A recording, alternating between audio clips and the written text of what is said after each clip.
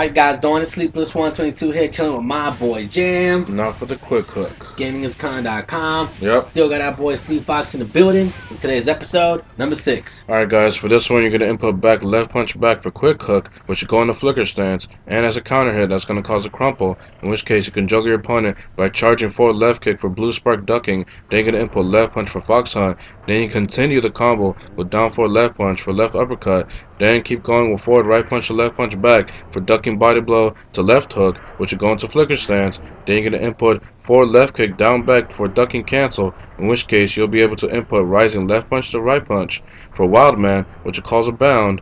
Then you can continue the combo with forward left kick for ducking to input left punch for fox hunt, then that's going to cause a wall splat, in which case you can finish the combo with down forward left punch to right punch for Sonic Fang for the finish. Yep, hopefully you guys enjoyed that. Putting it back at regular speed. See you guys back for the next one. Much love.